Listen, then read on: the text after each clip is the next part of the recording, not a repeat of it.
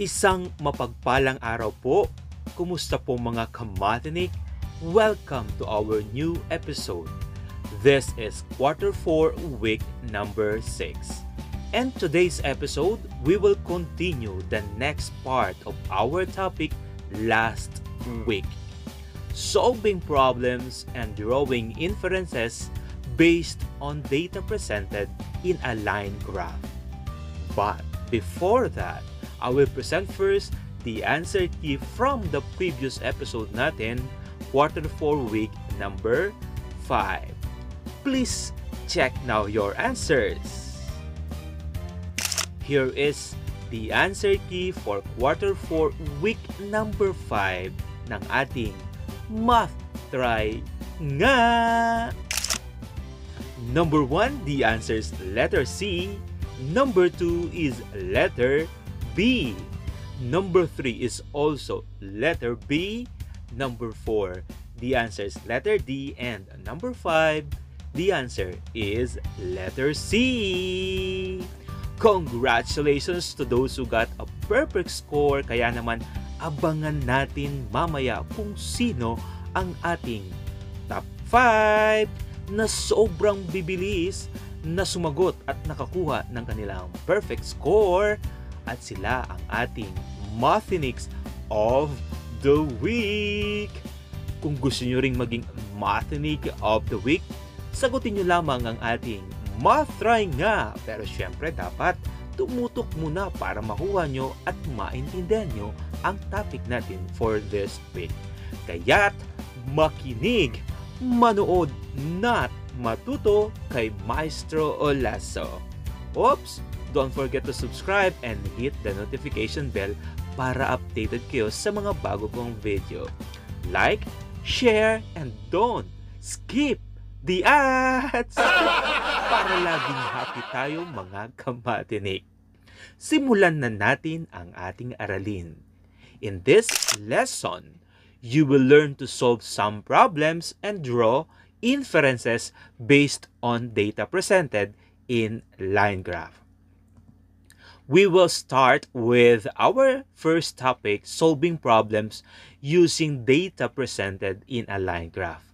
Again, you can go back to the steps how we solve the problem by following the 4 main steps: understand, plan, solve, and check and look back. Also, there are phrases or words that gives us the idea to what operation to be used in order to solve the problem easily, especially in this topic. Let's try this example.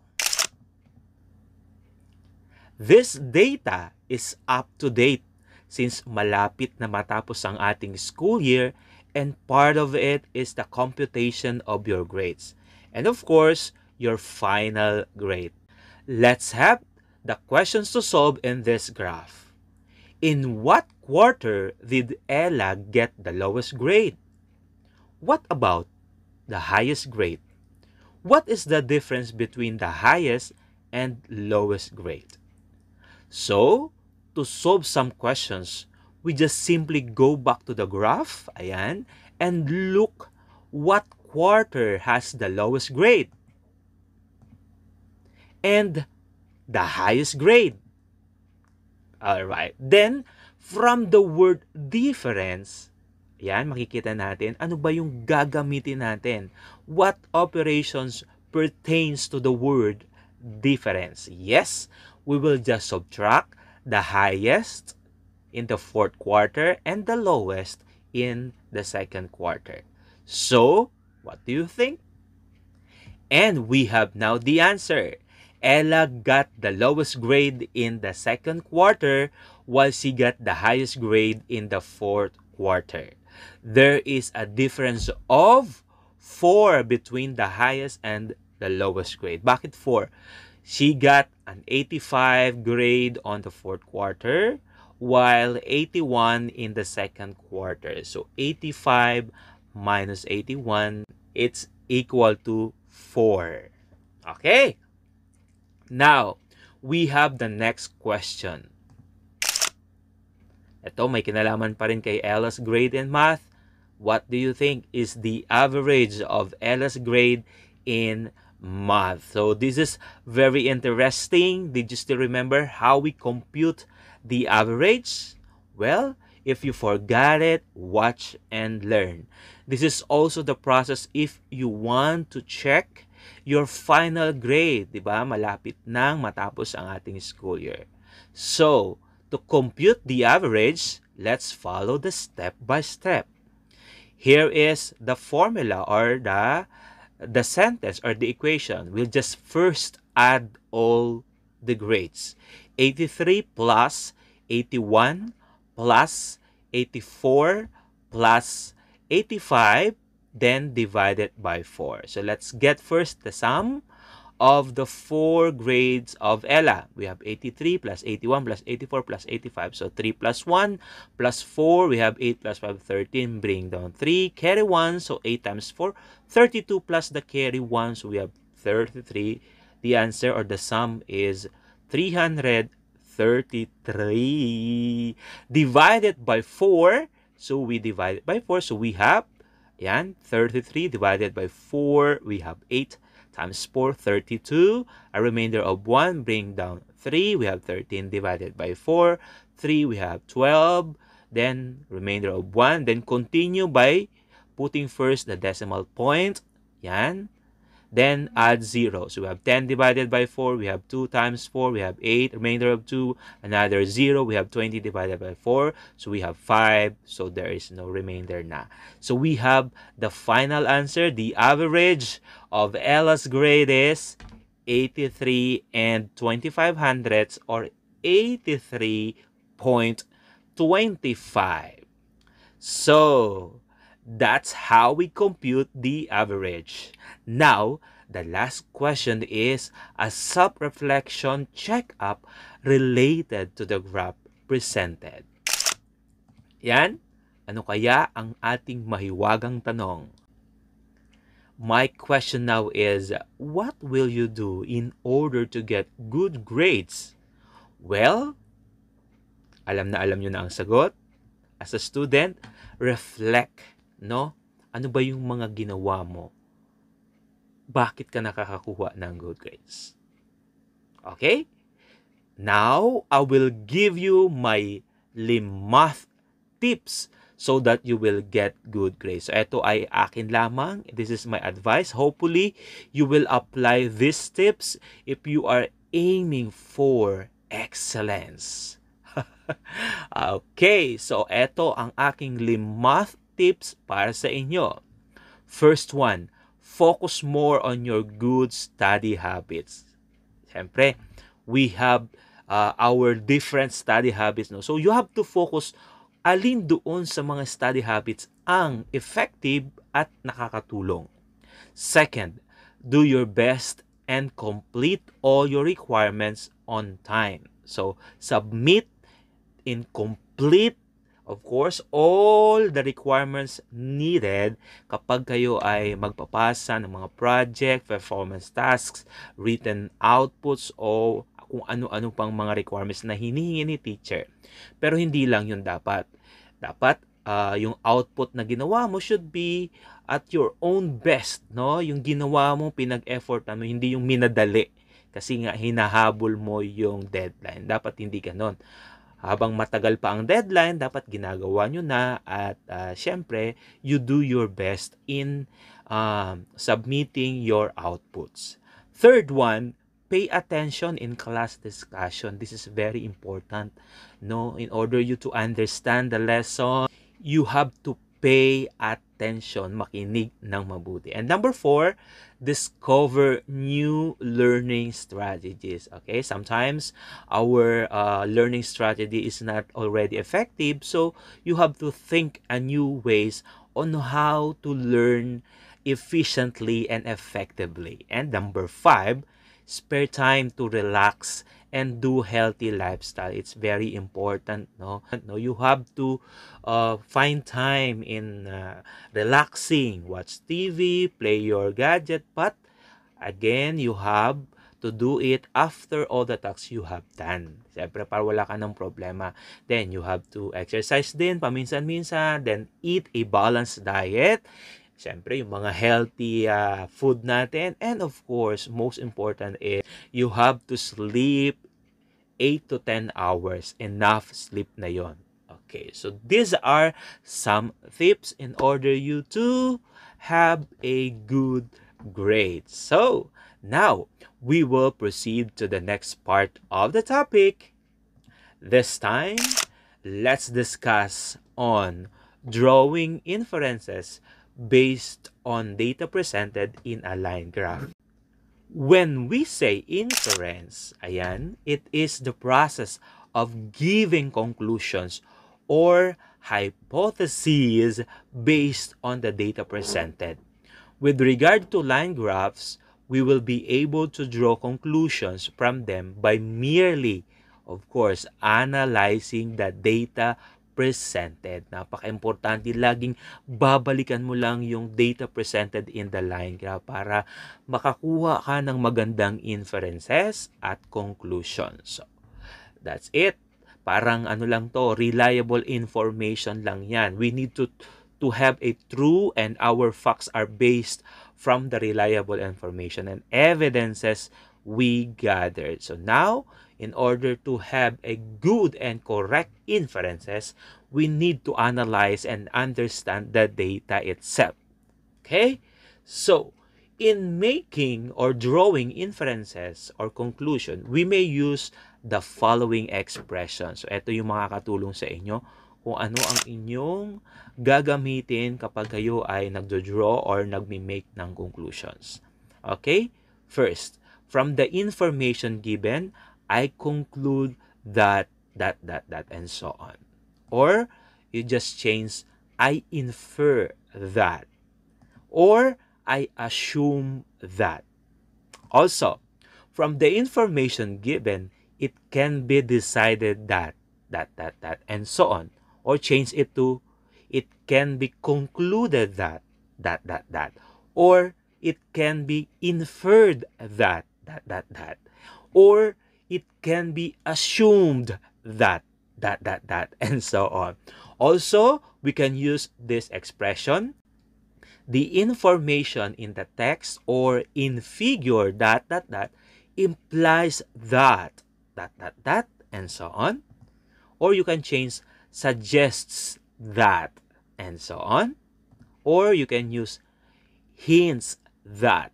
Ayan. So these are the expression na makakatulong in drawing inferences or making conclusions. So let's have these examples.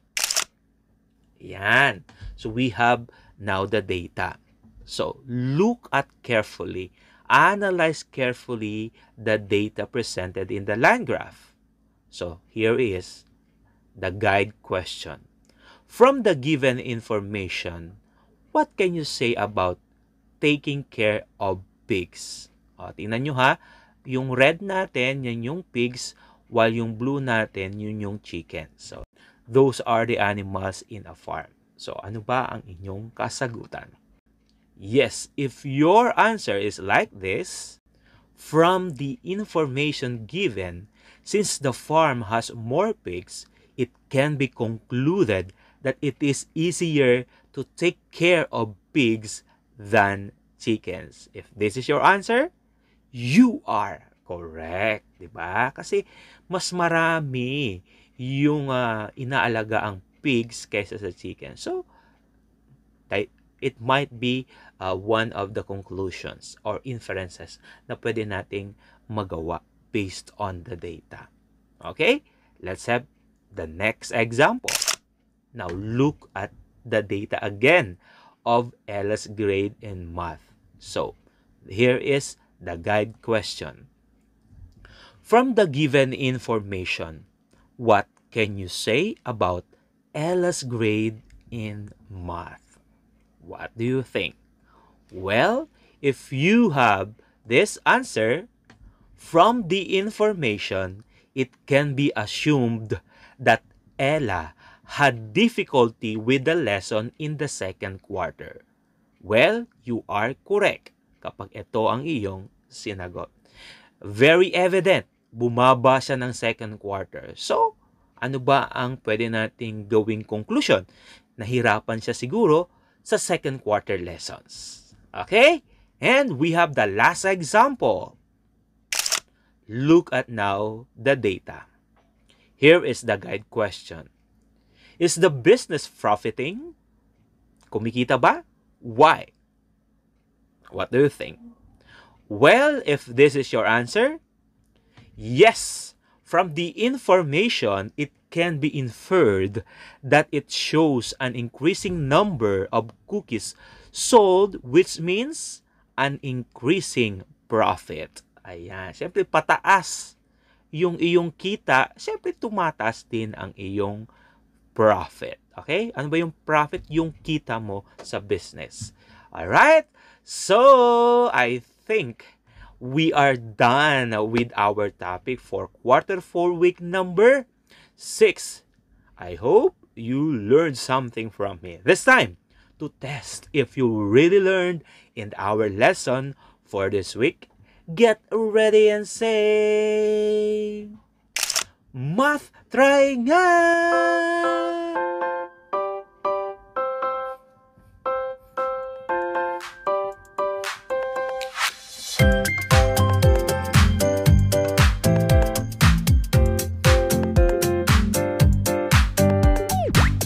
Alright, calling of you grade 5 learners, please type or comment your answers in the comment section of this episode. Just type your complete name, the name and location of your school, and your answer. I have only 5 items to answer. You can pause the question if you want to read and understand it over and over again. Are you ready? Let's do Math Try Nga!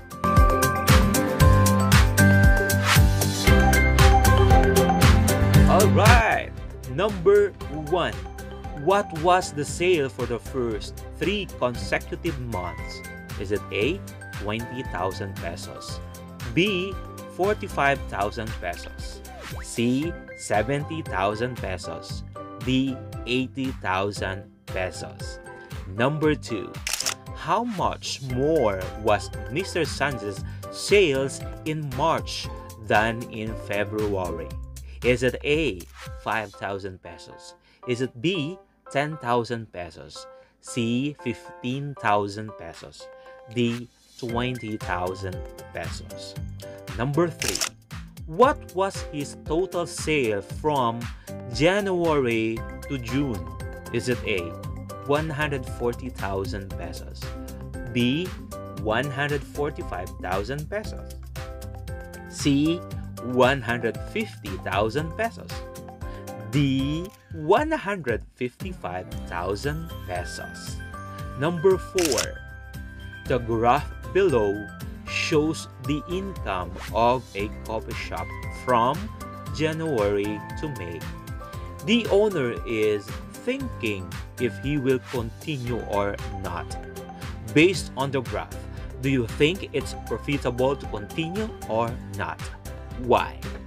Letter A. Yes, because the graph shows an increase in sales. B. Yes, because it has a lot of income. C. No, because the income is getting low. D. No, because there is no income from the very start. Number 5. The graph below shows the sales of a newspaper store. It shows the number of newspapers and magazines sold in 1 week. Which do you think is more profitable to sell? Newspaper or magazine? What does it mean? A. The store was able to sell more newspaper than magazine. That means the owner can gain more profit from selling newspapers. Letter B. The store was able to sell more magazine than newspaper. That means the owner can gain more profit from selling magazines. C. The store was able to sell equal numbers of newspaper and magazines. That means the owner can gain more profit from selling both newspapers and magazines. And letter D, the store was able to sell both the newspaper and magazine. That means the owner gains profit from them. Alright, so I think you have now your answers. Kindly comment it now and abangan baka kayo ang ating maging Mathinic of the Week sa susunod nating episode. And before we finally end, I would like to present to you our Mathinics of the Week. Ang ating kauna-unahang nakakuha ng perfect score ay walang iba from, siyempre ang aming ipinagmamalaki from Rizal Elementary School of Five Eagle, Victor C. Arcega. Our second, pangalawa sa pinakamabilis, of course, ang kapitbahay from Pembo Elementary School, Prince William C. Perez. Ang ating third Mathinic of the Week ay nagmula naman sa Pasong Kawayan, the second of West Elementary School. Congratulations to Cyril May M. Magamay. Our fourth Mathinic of the Week ay nagmula naman, eto pa, isang suki natin from Hulu Integrated School of Mandaluyong City, Neil Danger D. Bernal. And our last Mathinic of the Week ay siyempre isa pa sa mga suki natin from Maharlika Integrated School, Taguig City. Congratulations, Andrew Emmanuel Vego. Alright, thank you again to all of you and congratulations din sa iba pang mga naka-perfect ng ating Matry nga. Again, keep up your good attitude. Remember that the best way to learn is to apply what you have learned. And if you get a mistake, do not worry. That is another way of learning. Again, shout out po sa inyong lahat na sumusuporta at nag-aabang ng aking mga episode. Thank you very much po mga kaguro, mga magulang at mga mag-aaral mula Luzon hanggang sa Mindanao. God bless po. And that concludes our episode for the 4th quarter week number 6. Again, maraming salamat. See you in the next episode. Happy learning!